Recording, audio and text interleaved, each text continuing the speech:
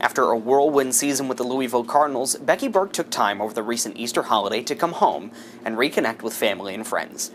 Burke, the former Abington Heights standout, was the first player off the bench for Louisville in 38 games during a season full of surprises. We got 3 seed in the tournament. We didn't really get a lot of respect from anybody, and nobody really thought that we could do the things we did. Those accomplishments include playing for the NCAA Women's National Championship last week in St. Louis against an undefeated UConn team.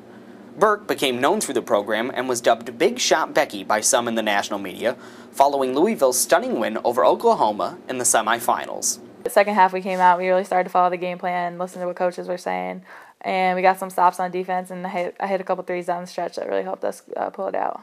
Playing in the NCAA championship is a far cry from where Burke thought she would be in her college career.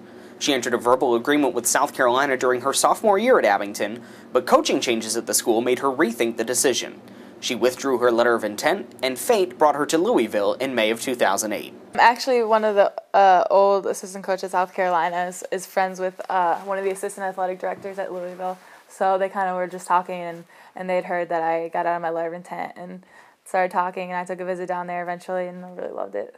It's luck and skill that has carried Burke through her basketball career so far. She scored 2,162 points with the Lady Comets and was the 6th leading scorer for Louisville in 2008 and 2009 with 191 points. Even with all of her success at the college level, Burke still fondly remembers her days here at Abington Heights High School, where she played with the Lady Comets.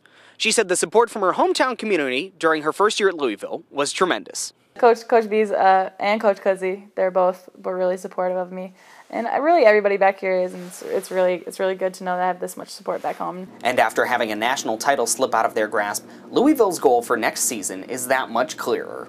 Now we have a taste of the Final Four, so it kind of makes you hungrier to come back. Chris Hughes, TimesLater.com, Clark Summit.